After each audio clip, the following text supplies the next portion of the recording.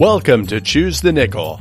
I'm your host, George Bailey. My co-founder and technical support is the gorgeous Christina Bailey. This podcast is about giving kids financial freedom. We're interviewing fascinating people for their insights about how children learn to be financially savvy. Our guests come from diverse, sometimes conflicting schools of thought, and we love the opportunity to learn from them. We encourage all to weigh our guests' ideas on how to help children thrive, both financially and in general. We invite you to visit our website at www.choosethenickel.com, subscribe to our newsletter, and try out the things we are learning on the podcast. Our next episode features Mike Panayi, president of Pinnacle Capital Partners.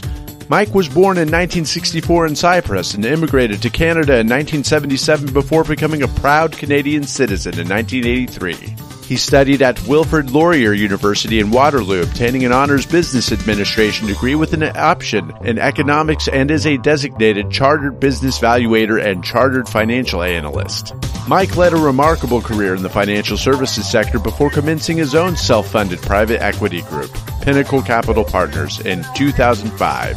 He helps companies grow and creates opportunities for others in the areas of pharmaceuticals, software, biomedical instruments, plastics, and gear manufacturing for the wind energy, mining, and hydropower generation industries. He also loves spending time with his wife and their twin daughters. Ladies and gentlemen, Mike Panayi. Welcome to the show. Thank you. So I'm really excited to have you on the show here. It's been a little bit since we've spoken, but I want to get a refresher on your professional accomplishments. I know a little bit about them, but for the audience's sake, what can you tell me about your greatest professional accomplishments? I think it would be going into business for myself. It's a very tough decision to make, to leave a secure job and go into business for yourself, not knowing what the future will hold. I would say that that is my biggest decision that I made in my life, to actually leave a secure, well-paying job. I was a senior member of an accounting firm, a CPA firm, in litigation support and corporate finance. So I left that to start from the beginning my own business. And your own business is Pinnacle Capital Partners. Tell me a little bit about what you guys do. So basically, Pinnacle Capital Partners is a vehicle that we use to conduct deals and to take equity in a number of companies. We're a self-funded private equity group using our own money, and we started with very little money. We've been able to successfully invest in a number of companies and grow them, and using the dividends from those successful companies, invest in other companies and grow the portfolio as time goes on. What is your motivation as you start participating in these various companies? What are you trying to achieve? I'm trying to make a not profitable company into a profitable one, and looking at what has not been going well in the past and how we can do things better, how we can better serve our customers, provide a win-win scenario for all the parties involved. What has been your biggest success in taking a company that was not profitable and making it profitable? Actually, our first deal was one of our biggest successes, and that was a springboard to our portfolio management for our own private equity group, where we took a company that was just at the break-even level, and we were able to help increase the revenue of that company by 5 times over a 4-year period, and make it very profitable. Wow. Very cool. Very cool. Have you seen lives changed in the process of doing this?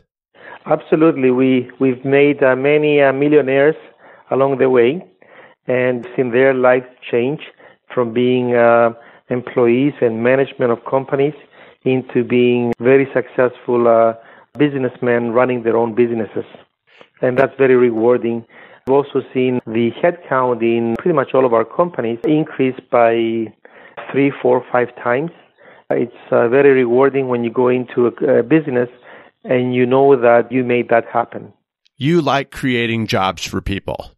Absolutely. And we also like making money for ourselves. And that's a nice side effect of creating jobs. That's great. Was there anything in your childhood that said, I'm going to grow up to help businesses grow? Not so much in those words, but as a child, my dad had a little business, and we worked in the business since I was in kindergarten or since I could walk. And I remember pumping diesel and gasoline into people's vehicles at the age of 4 or 5 in my home country of Cyprus, and handling transactions, taking money, giving back change. In those days, when I was 4 or 5 years old, when the other kids were playing outside with their friends and watching TV, I would leave school and go to my dad's business and work till about 9 o'clock in the evening, go home, do my homework. He would come home and check me if I did my homework, if I was prepared for the next day, then go to sleep and go back to school the next day. But in my childhood, I lived through war. In 1974, when Turkey invaded Cyprus, we became refugees in our own home, in our own country. So we had to flee our homes, just like you see now with the Syrian crisis and the Syrian refugees. And we settled in a different part of Cyprus, and we lived in a tent in a Red Cross refugee concentration camp for about 3 years. And I remember looking around me and thinking, well, it can't get any worse than this. So the future must be bright. Wow. There is a lot to unpack there. Now, I want to get to the refugee story because that is so powerful, but I don't want to pass up the opportunity to talk a little bit about this job that you were doing for your dad while you were a 4 or 5-year-old. You were filling cars up with gasoline, which makes you think, honestly, Mike, that I need to make more of my kids.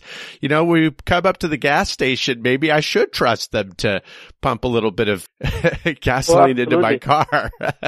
I think we baby our kids way too much, myself included. We shelter them from the outside world. That prevents them from developing their own skills, their own initiatives and leadership skills.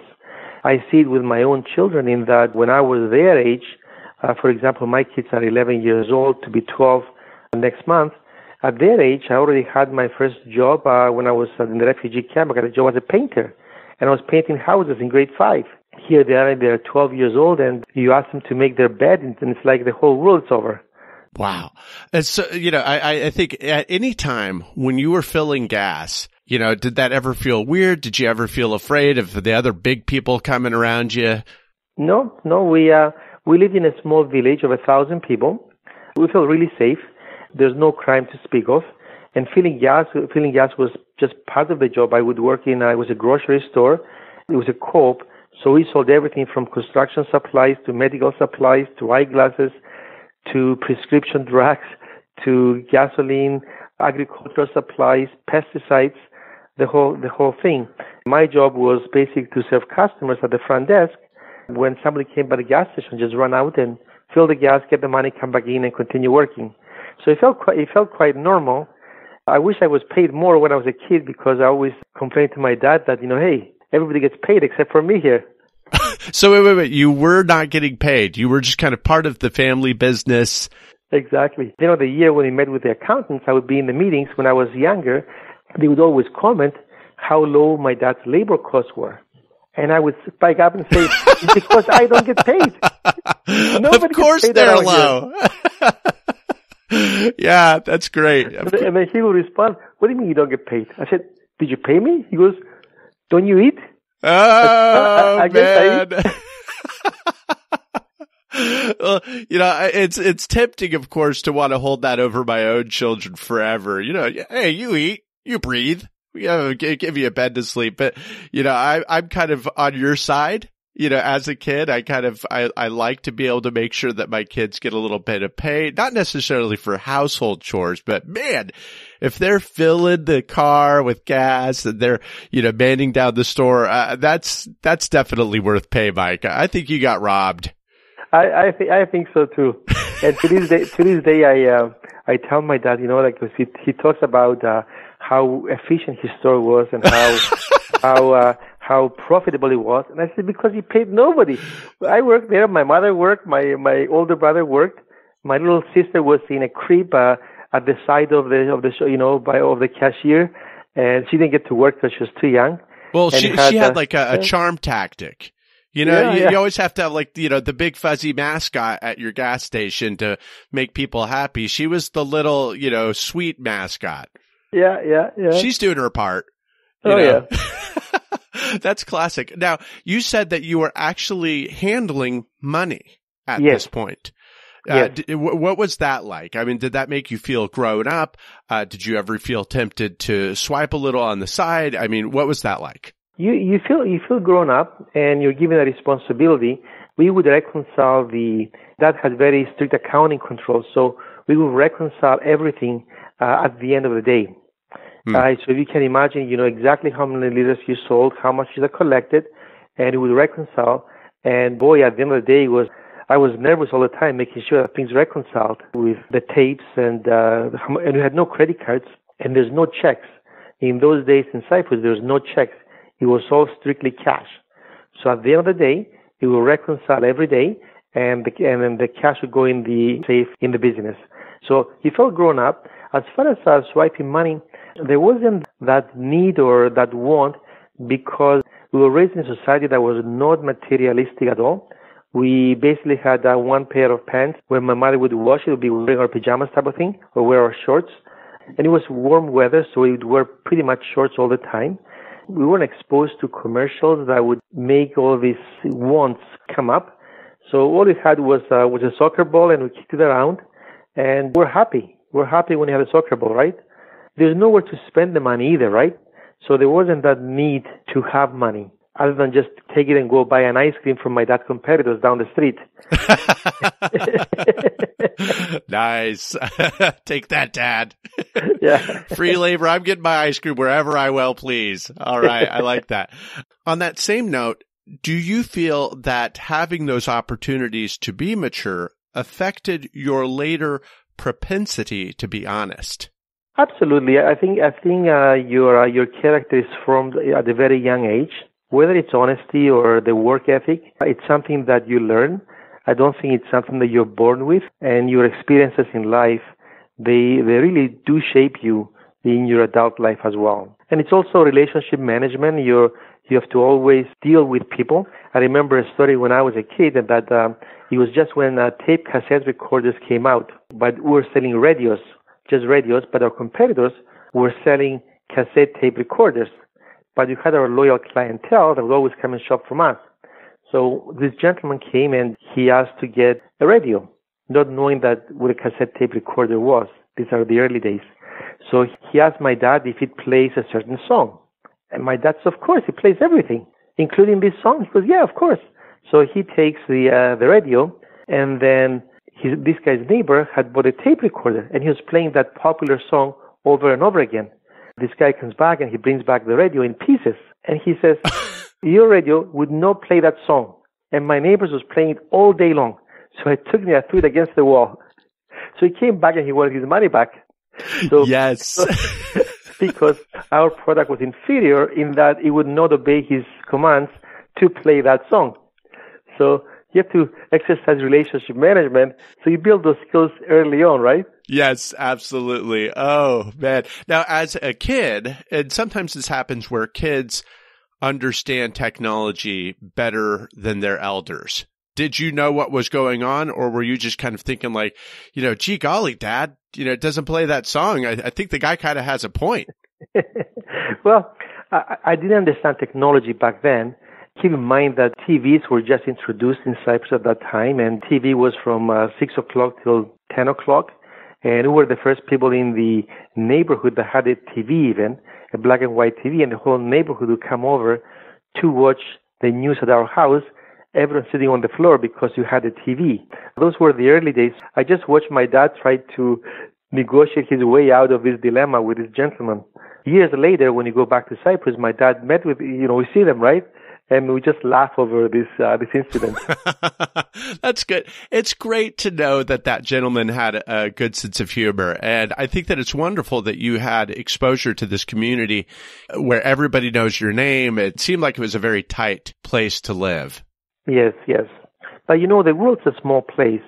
And even though we live in North America, still, your reputation and your credentials, your honesty, they go a long way, especially in today's age with technology and being able to Google someone's name and look them up on LinkedIn or even look them up on Facebook. You get a taste of what somebody is like, and everybody knows everything about everybody, and the information is at the touch of their fingertips. It's a very small world even today, in today's age, and technology has made that even smaller. At least on a superficial sense, I think that you're right, that we at least get a style for, okay, this guy's a clown, this guy's, he's very serious, this guy's a scholar, and maybe we have a few evaluations that let us know whether this person can be trusted. But I do think that there is something to say about that face-to-face contact and what that does for the relationship, particularly in business. Absolutely, and the small community makes that easy because you know your neighbors, you know everybody, you know the community, whether it's at church, at school, you have that opportunity.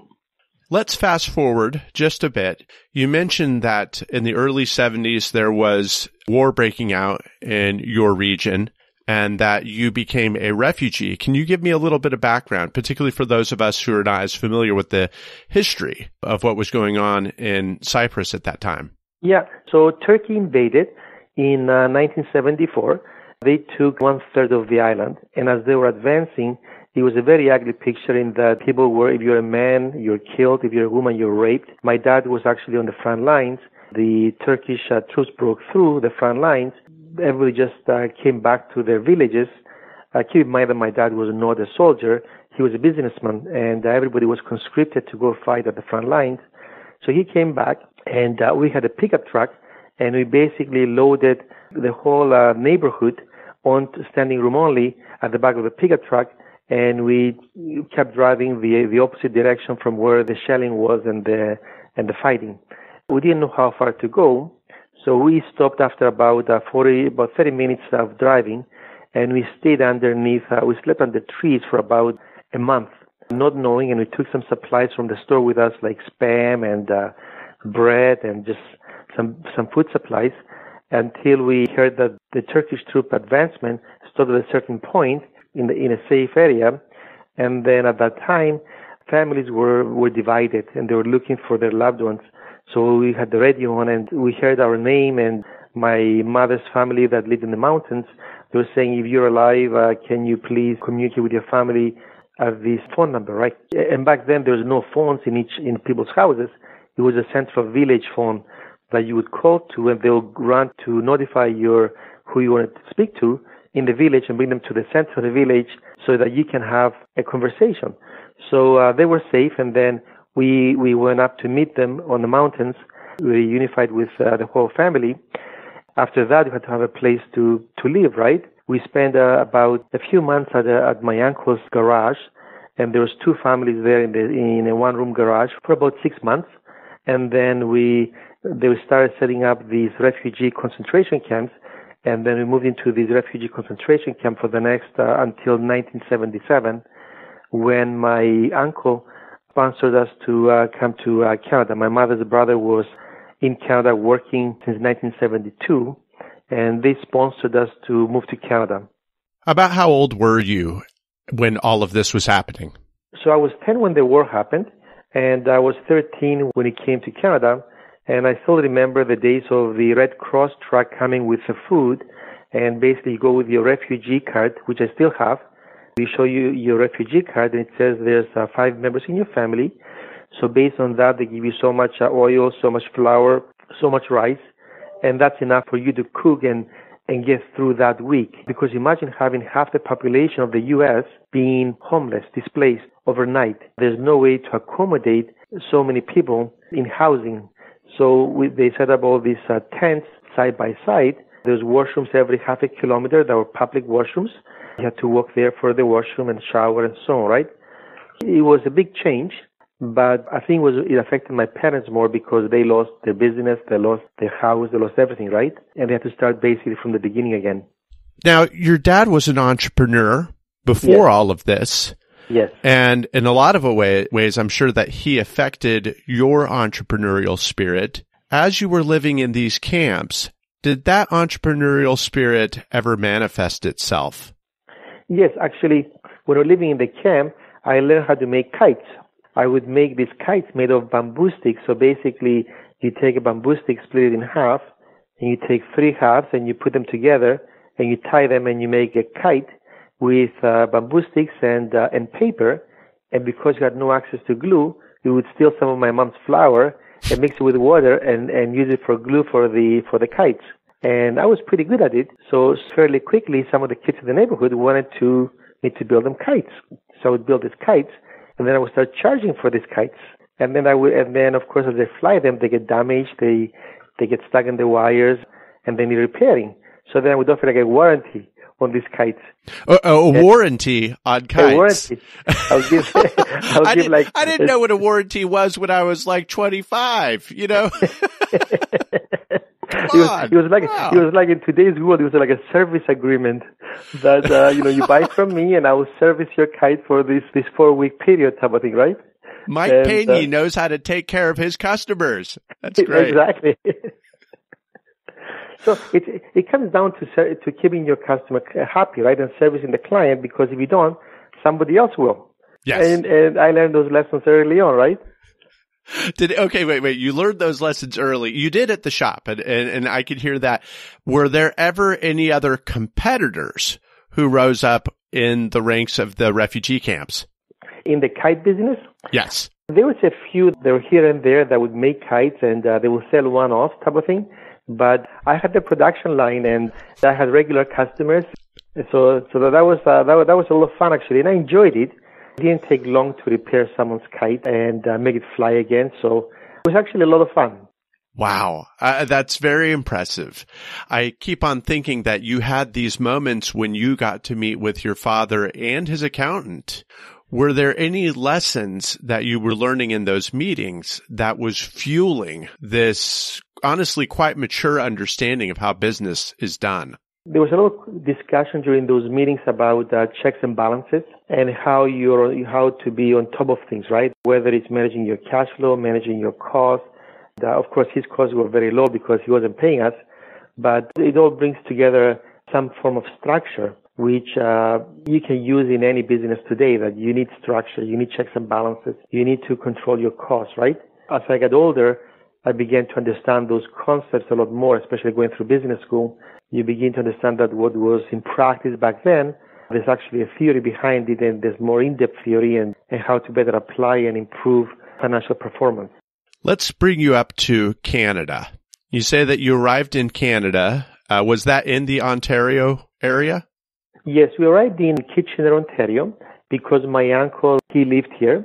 We stayed with my uncle for about a month until we were able to get our own place. And my dad got a job. I came on a Wednesday. I think it was July the 9th, 1977. I think it was a Wednesday. It might have been a Tuesday, I'm not sure. But by Friday, he had gotten his first job. My uncle worked for Frito-Lay. And knowing that my dad will be coming over, waiting to get our visa, he went to his manager and said, my brother-in-law will be coming over and I need to get a job. So a job came up right away, and he worked both shifts in order to keep my dad his position open when he came from Cyprus. When he came here, he went for an interview with Frito-Lay. He got the job and he worked there until he retired. That's very impressive that your uncle had so much care that he wanted to make sure that, your dad would have a place. Yeah, and he worked 2 shifts for almost a year until my dad got our papers to be able to come out. So he came over as economic migrants, even though we were refugees in Cyprus when Canada accepted 800 families of refugee families when the war happened. But the people that got to come through were, for the most part, non-refugees, people that had contacts. The people that needed it, they didn't have access to that. So it took us about 3 years to go through the immigration process, to be vetted, to see if you had the skills that Canada needed. In my dad's first interview with the Consul General of Canada that flew from Israel to meet us, they asked him what he did for a living. And my dad said that he had his own business. The response from the Consul General was that, well, Canada does not need entrepreneurs. We need trades.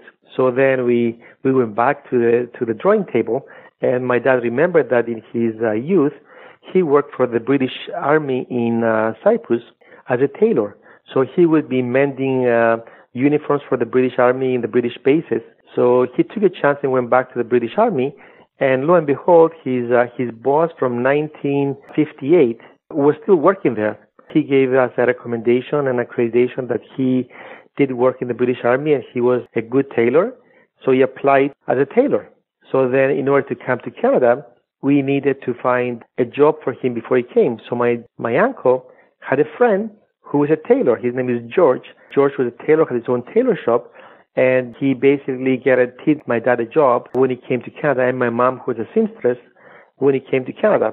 When he came over, we met with George, and George said, well, as a tailor, it's a dying profession. There's not much money. If you can't find anything else, come and work with me. But it doesn't pay the same amount of money as it pays to work in a factory. And back in those days with unionization, factories paid well. Long story forward, George is now my tailor, and he makes my custom suits and my custom pants, and he's a wonderful guy.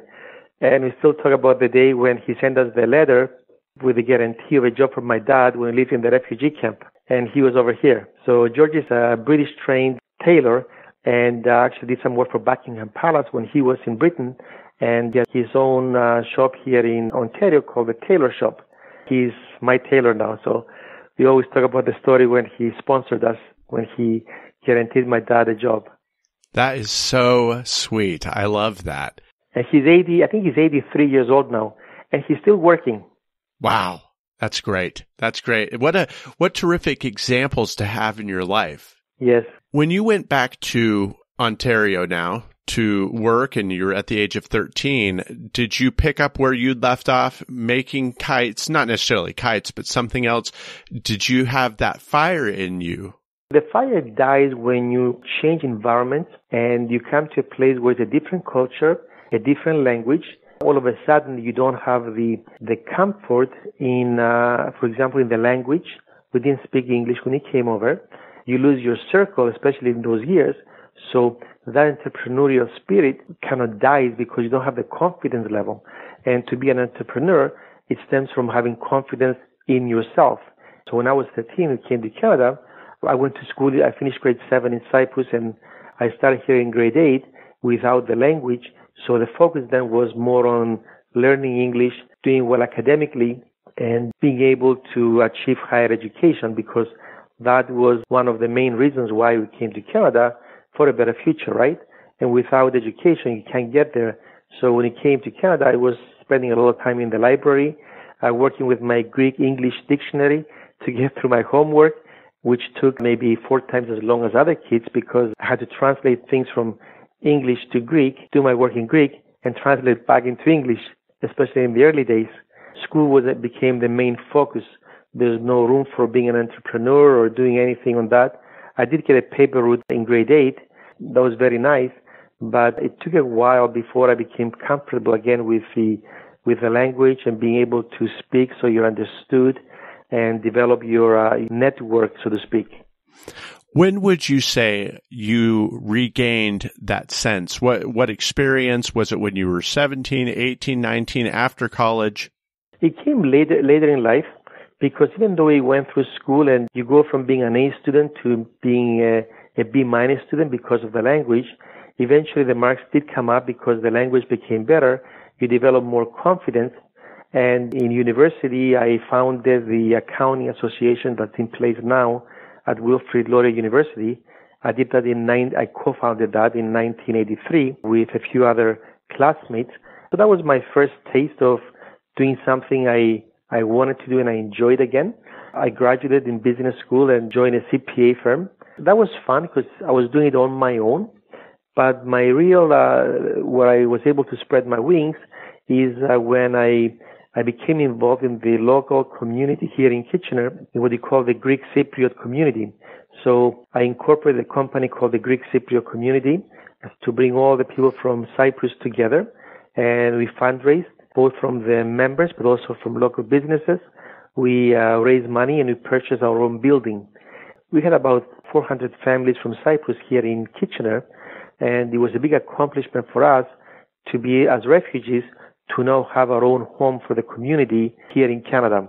And it really brought the community together, but it also gave me the chance to use my skills, to develop my skills, whether it's time management, relationship management skills, cash flow management skills, to make this community come together and see it all happen.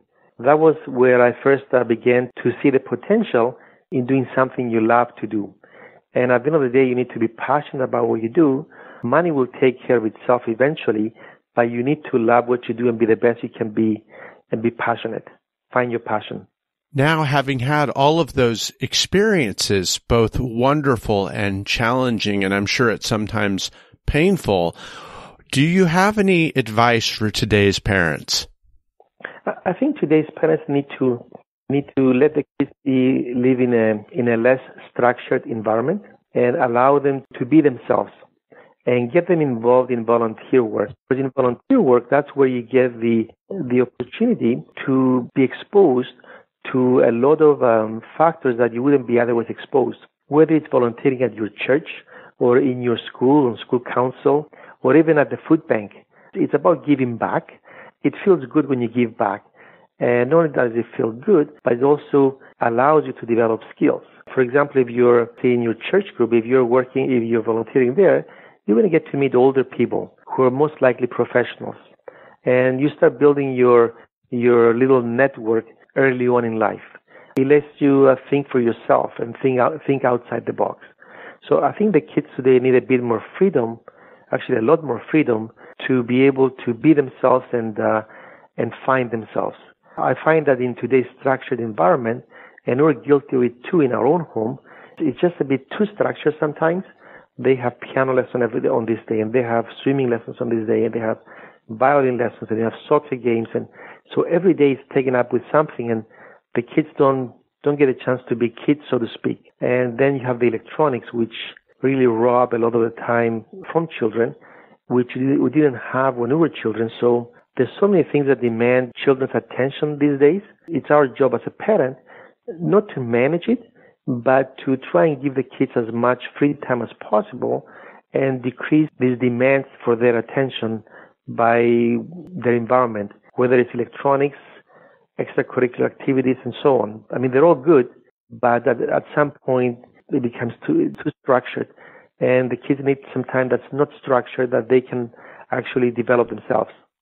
I really appreciate your wisdom and your stories. I have one last question for you, and that is, what is your very favorite charitable cause? So my very favorite charitable cause is an institution here in Waterloo, and it is called the Perimeter Institute of Theoretical Physics. And it is a think tank for theoretical physics that was started by the founder of BlackBerry, who is from Waterloo, Mike Lazaridis. It's about exploring what's out there, and it's about theoretical physics. They have some of the brightest minds in the world in Waterloo, dealing with the exploration of black holes, stars, the start of the universe, and I find it just fascinating about what is out there and about the unknown. That is my favorite institution I like to support. It's funny because I think to myself, normally when someone talks about a charitable cause, there's always a way that makes it feel accessible, like maybe the children's hospital or something like that. I can volunteer. I can go read to the kids. But if I volunteer for a physics institute, I feel like my mind's already blown walking in there. I'm like, what do you do? But you like physics then. And do you find yourself studying that on the side? Is that a hobby? Yes, I like to read a lot about physics. See, when I was going through my education, I wanted to be a scientist. And all of my high school courses were in science, and I wanted to be a doctor. My brother wanted to be a doctor too, and it's every immigrant's dream that their kids become doctors. But he was about 3 years ahead of me, and he wasn't doing very good in university. When he went to university, he went from being maybe a bit too controlled at home to having all the freedom living in residence. And of course, the drinking and the girls, they took away his attention, so he wasn't going to get into med school. So I was looking at myself and thinking, well, and he actually graduated and he did not have a job in 1982 when the recession was here in North America. So I was thinking that, do I really want to go through school and graduate and be unemployed? And I did not want to do that. So I decided to be near money. I figured if I am near money, I'll be able to make money, and I'll be able to understand the financial concepts better. Because all through high school, we took all the science courses, the chemistry, biology, physics, math. In fact, I didn't have a chance to take any business courses when I was in high school. So even after having applied to university for science, I changed my major to go into business, having not taken any business courses in my whole life. So it was a bit of an unknown, but I just wanted to be able to support my family when I graduated and have a job. But I still have the love for science and the physics, and I read a lot of books about physics on my own time. But I don't think I'll make any money being a physicist. Although we do own companies that relate to physics. For example, one of our companies is in digital imaging for cancer diagnosis. And we're in some of the most renowned institutions in the U.S., for example, Cold Spring Harbor, MD Anderson in the U.S., the James Cancer Center in Ohio. So we make a digital scanner, and it involves physics. Yeah. And our employees are, for the most part, PhDs in physics or computer science. And the founder was one of the top physics professors at University of Waterloo. So even though I did not become a physicist myself, I do own engineering companies, of course, companies in clinical trials, developing drugs by testing on human beings, which are the clinic in St. Charles, Missouri, and Toronto. So in my professional career, in my investments, I do have a lot of investments in the science field, but I like to also look at it from a business perspective as well. That is excellent. Well, Mike, I have really enjoyed talking to you. I've really enjoyed your story, and I appreciate your coming on the show. Thank you very much, and I look forward to seeing you, George, when I'm in St. Louis next time. Please do. It would be great, okay? I will. Thank you. Have a great day. Likewise. Everybody else, thank you for listening. We hoped you enjoyed the interview and found useful ideas about things you can do with your kids. Be sure to check the show notes at www.choosethenickel.com for links to names, books, and other resources we discussed in today's show. Also, please subscribe to our newsletter and visit our contact page where you can give us feedback. We invite you to share Choose the Nickel with your friends and join us in our quest to give kids financial freedom.